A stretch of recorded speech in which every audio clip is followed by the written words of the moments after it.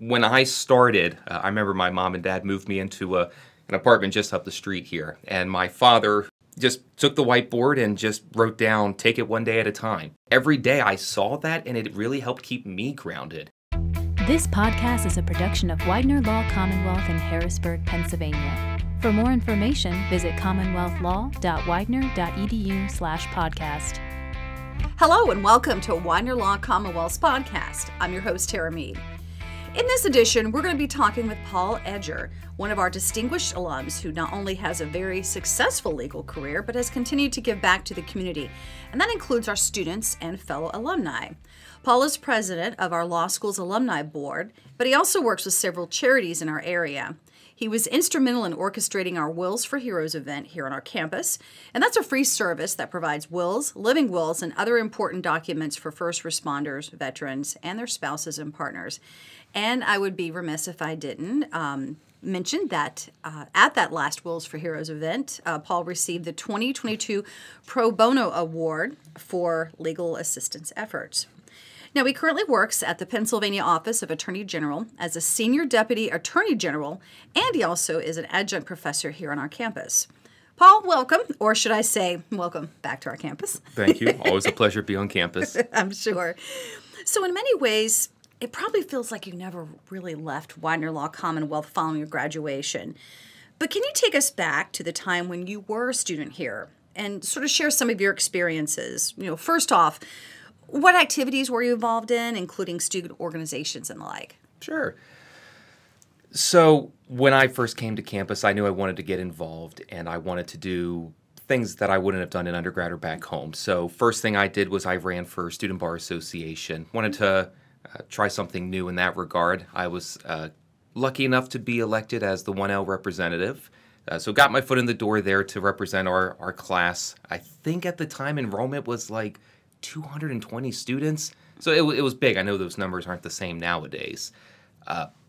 Did that my first year. Stayed with the student bar my second year as well. Got to be the Pennsylvania Bar representative for Widener, which ironically then opened up the door for me and all I've done with the Pennsylvania Bar since then.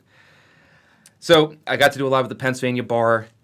I represented Widener with the American Bar Association as well.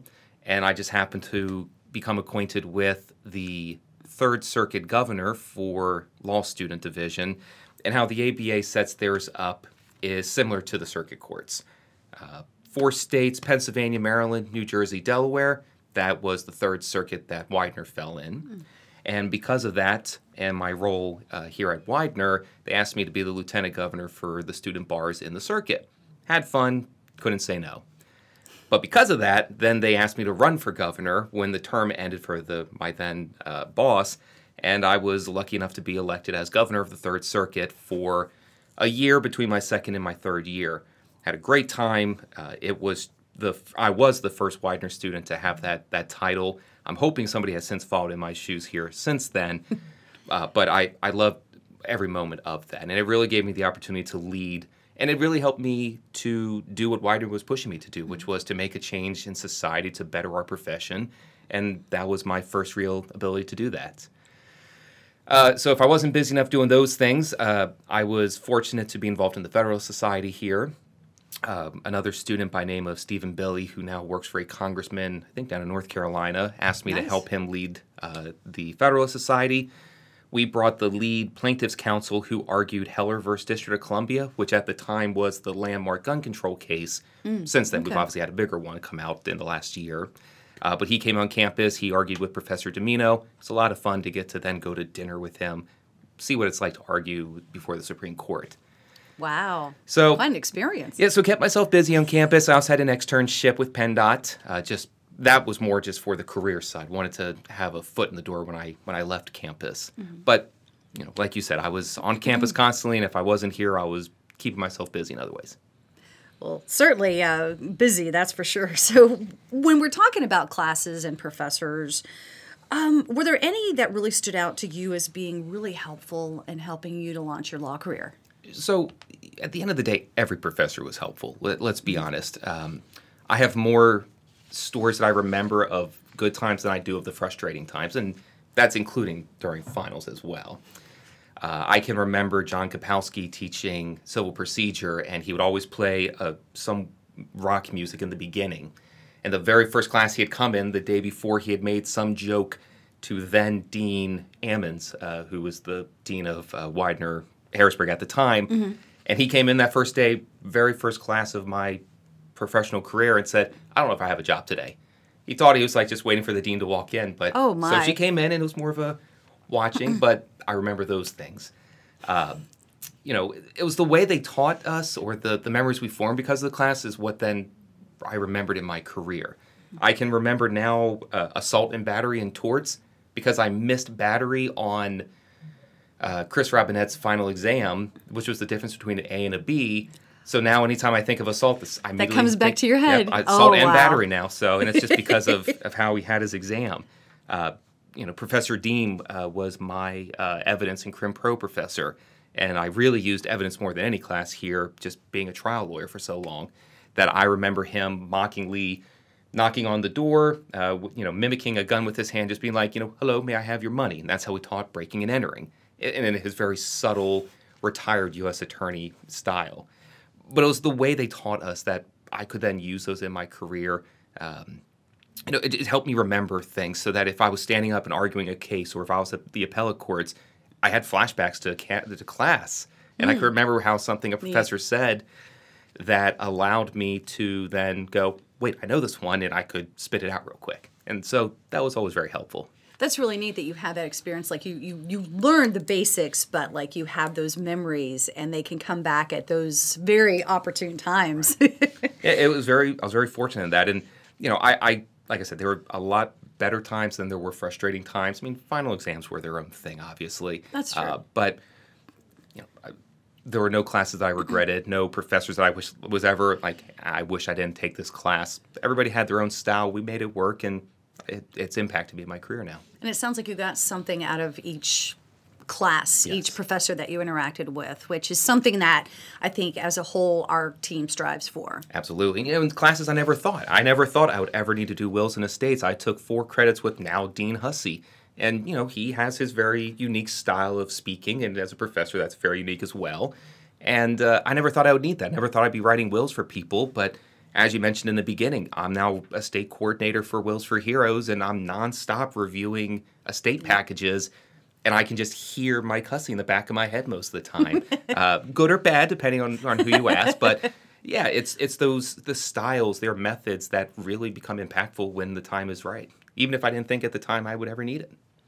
So for current and prospective students who are, just like you were, busy juggling class demands, internships or externships, and networking, and then on top of that, they're taking part in activities on campus, so it's easy, to put it mildly, to get pretty busy and likely feel overwhelmed. So looking back at that time, and maybe even now, what are some tips that you would give them? What advice would you offer, especially to help them stay grounded and focused, but not get themselves so super stressed out? Sure.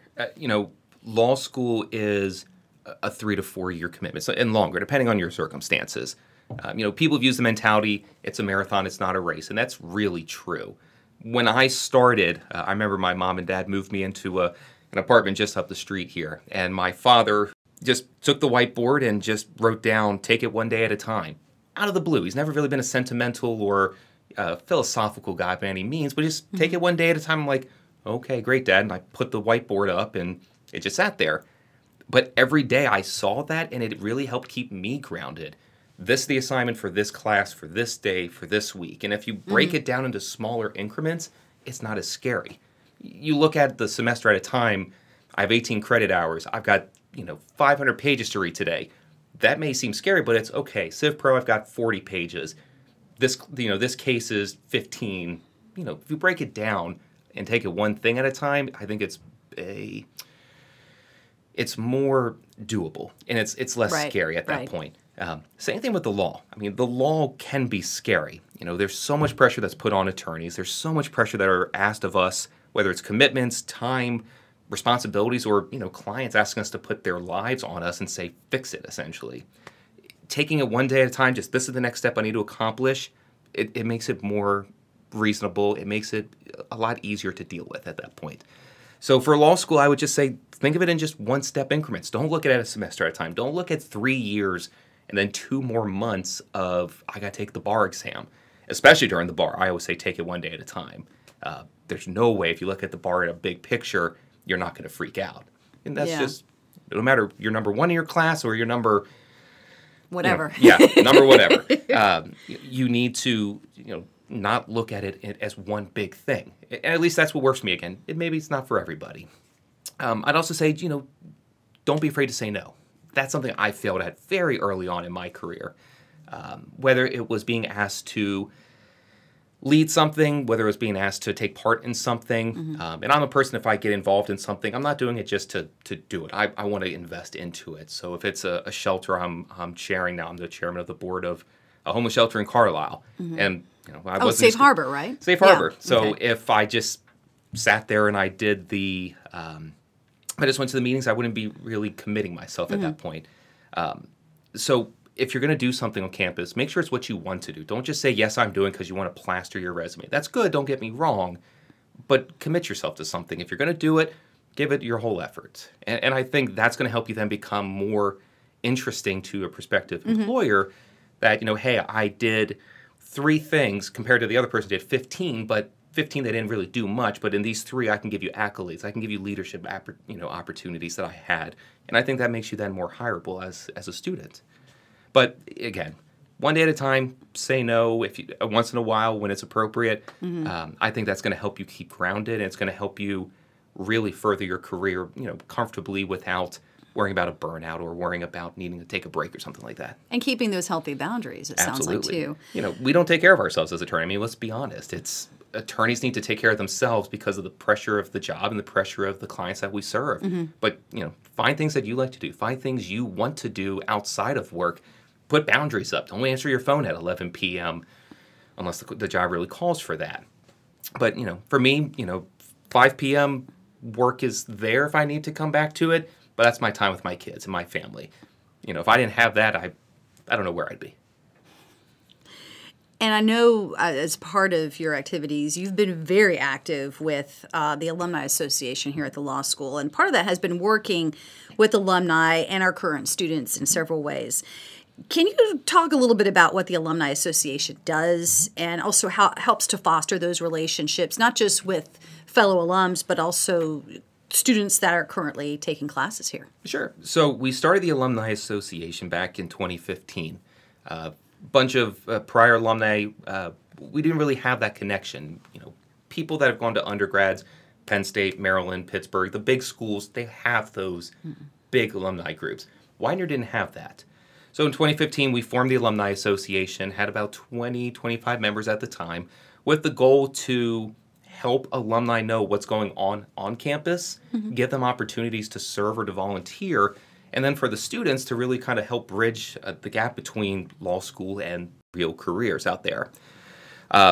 So there's about, I want to say there are 22 members on my board. I've been fortunate to serve the last 2 years as the president. Linda Ramby, who's one of the earlier classes, she'll be following in my footsteps come July 1st. She'll take over as president. But we're very fortunate. We have members from the very first class all the way up to the most recent class and everywhere in between, with our goal to invite students to, the networking happy hour welcome back event we just had, 2-3 weeks ago. Huge success. First one we had since we threw the first one pre-COVID. It was just great to see alumni who I haven't seen some people in over 10 years since I graduated. It also gave up people the opportunity to know, hey, we need volunteers for moot court coming up because the competitions are starting up. We need judges for the mock trial teams that are going to start competing again. We're looking for contributions for the journals. We use the Alumni Association to get that information out for us, for the alumni as well, and to know too, here's what's happening at campus, because not everybody stayed around Central PA like I may have.